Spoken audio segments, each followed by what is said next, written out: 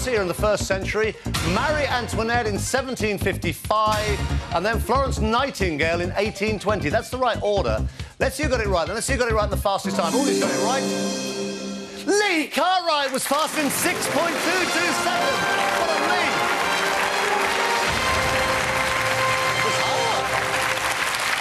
You ready for this? No. Well, you have to do it. That's why you're here. Come on, let's go.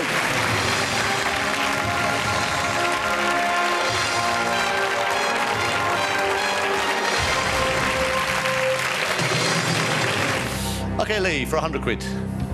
Who famously rode naked through the streets of Coventry?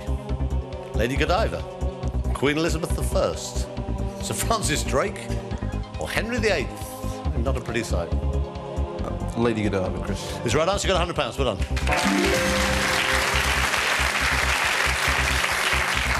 OK, take as long as you need on each one. Question number 2 is worth 200 quid. Which weather condition do you associate with bolts, claps, clouds and rumbles?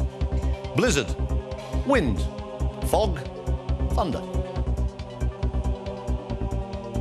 Thunder, Chris. Sure? You look worried. That's right, you got 200 quid, no problem.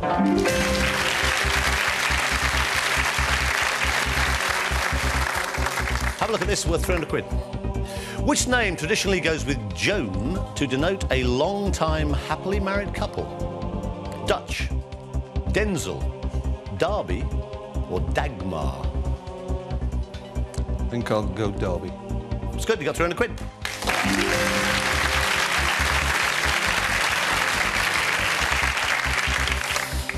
Right, have a look at this for £500. Question number 4. You've still got all 3 lifelines. Have a look. On which kind of food would you be most likely to find a parson's nose? Coconuts, mushrooms, prawns, poultry. Poultry. It's good, you got £500.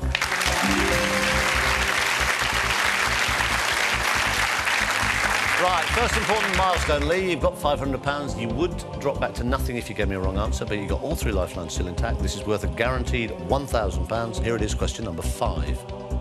Which of these songs was a hit for the Rolling Stones?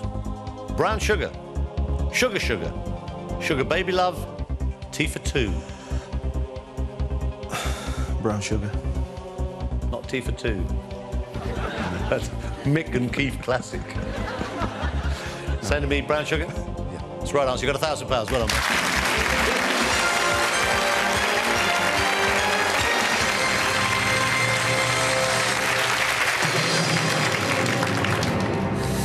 OK, you got £1,000. You've still got all 3 lifelines. Have a look at the next one. You might as well play it. It's worth £2,000.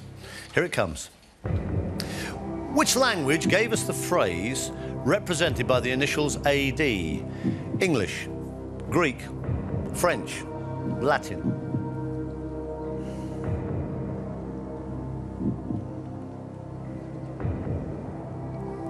Latin.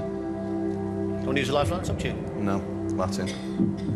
Final answer? Yeah, final answer. What do you think it stands for? Anno Domini.